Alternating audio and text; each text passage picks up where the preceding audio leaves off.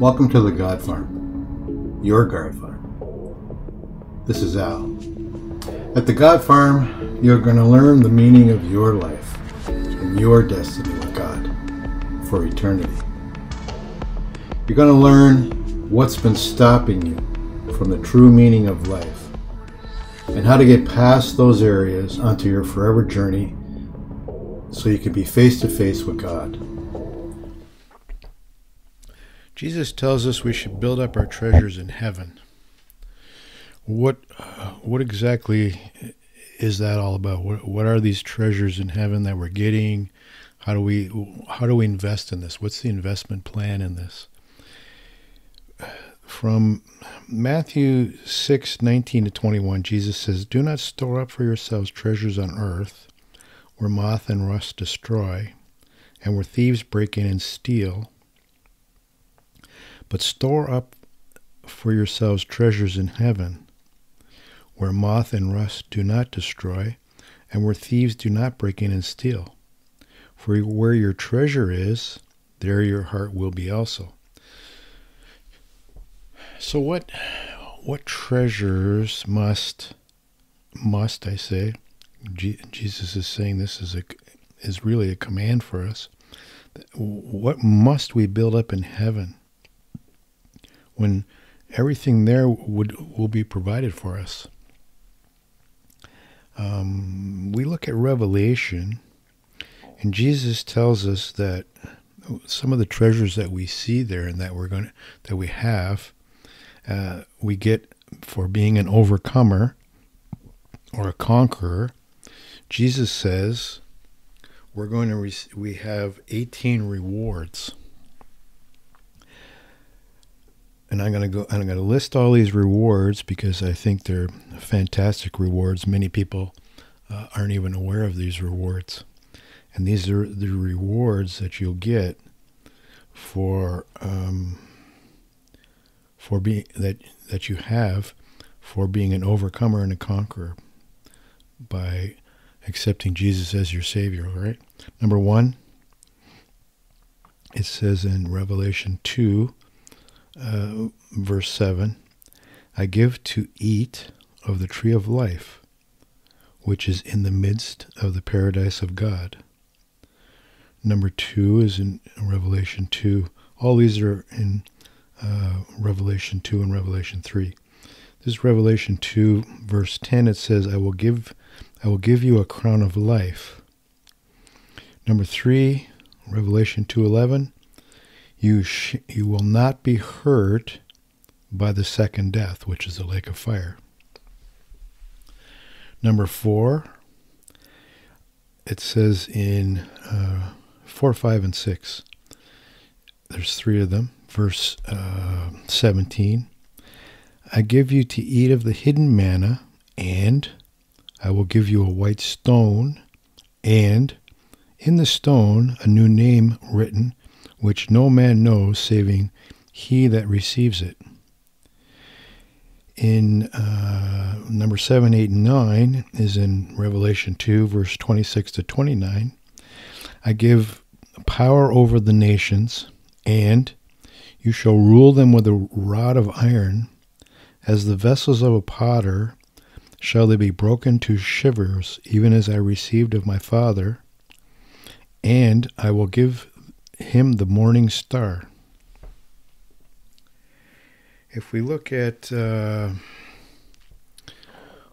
quite a few here in Revelation 3, verse 12, 10, 11, well, let's go with Revelation 2:5 for 10, 11, and 12. It says, "The same shall be clothed in white raiment, and I will not blot out his name out of the book of life, and I will confess his name before my Father and before his angels." And we see in 13, 14, 15, 16, and 17, "Will I make a pillar in the temple of my God, and he shall go no more out, and I will write upon him the name of my God, and the name of the city of my God, which is a new Jerusalem, which comes down out of heaven from my God, and I will write upon him my new name."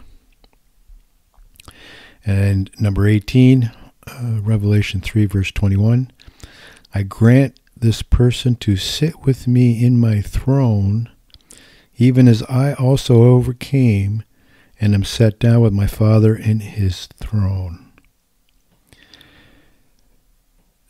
So I said to God, Jesus says to be an overcomer and a conqueror, you'll receive these 18 different rewards.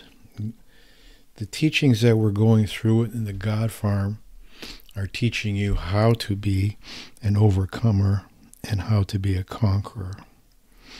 It's more than salvation. You want to be working with God in your destiny to overcome and to conquer, as he has a plan and a strategy for everybody's life. So this is what you want to be doing once you're operational in the spiritual realm and working with you have that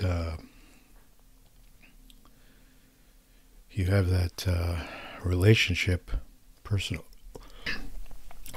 relationship with Father, Jesus, and Holy Spirit. Now you want to be now working with him to overcome and to conquer what he has set, what plan he has set before you, that he wants you to operate in your destiny while you're still here.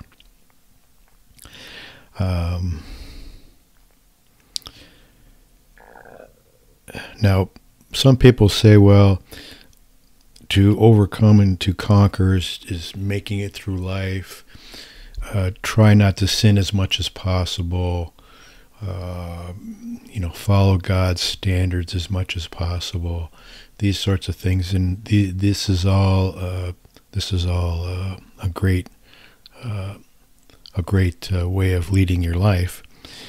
But more to it than that. And even some say, well, maybe I should be evangelizing as many people as possible, which is fair enough plan. God has you doing that in whatever way he has mapped out for you.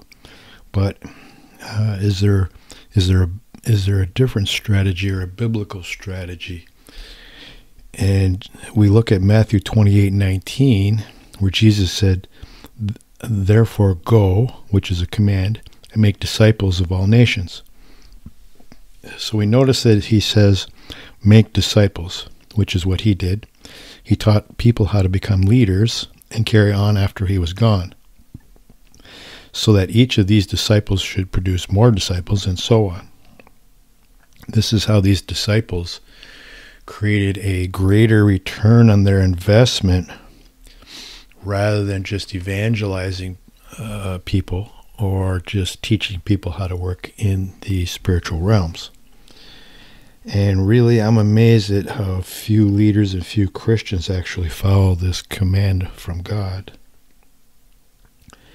We really shouldn't want to leave this planet until we have produced at least 12 disciples of Jesus Christ. And when I say disciples, I mean leaders, teachers, who are going to be going out, and you've equipped them, you've mentored them to not just operate in the spiritual realm, but to go out and be leaders themselves in whatever way God has.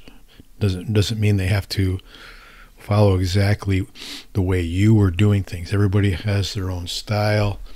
Everybody has their own way of doing things, and God has his own plan for each person, for sure. I mean, Jesus had his way. We look at the different disciples they all came from different backgrounds. They had different ways of approaching things and looking at things and handling things. They were bold in Christ. Yes, they stepped out and traveled to many places and did what God had them do. Same as us, each person, God may have you, going out and preaching. Someone else, He may have you going out and doing something, maybe in prison ministry or something, and guiding those people into operating in the spiritual realm. Who knows? You have to work with God and find out what leadership plan or that He has for you. And this is how you'll develop your investment plan in heaven. Because long after I'm gone, I want my investment, I want my harvest, my God farm, to keep going, to keep growing, to keep producing fruit, to keep producing out there. Just like Daniel Nash, he died 200 years ago. I learned from him. Many others, I'm sure, have learned from what he was doing as well, and have applied it into their lives and became aware of it. Same thing. I'm investing in myself. I'm investing in others. I'm investing in teaching leaders and mentoring and equipping people.